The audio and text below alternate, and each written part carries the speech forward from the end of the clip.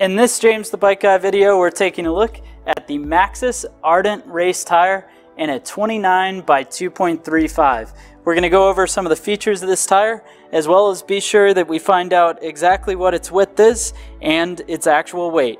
So let's go ahead and take a look at the tire. Before we do that, be sure to hit that subscribe button so you can see more videos like this into the future. So looking at this Maxxis tire, the first things to look at is this Ardent Race tire is going to be very fast rolling, very ramped tread block design. So this has several intermediate tread blocks. You've got your major center blocks that are ramped, meaning they've got sort of a taper to the shape.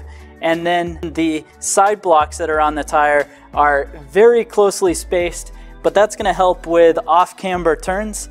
Now, a tire like this is going to work best on a harder surface. So rock, slick rock, being out on some nice packed down dirt, all of that stuff, it's going to work well. But because the tread blocks are spaced in so tight, it may not be as perfect in mud or looser, loamy conditions. Now, this tire does have 120 TPI casing, which is a nice, lightweight, very supple casing, very soft feeling in the hand.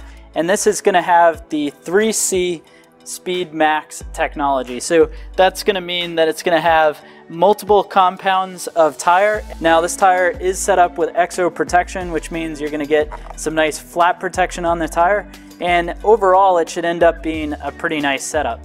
Now, let's go ahead and see the width. You'll see that on a 24mm internal rim, this actually measures out a bit undersized at 2.29 inches.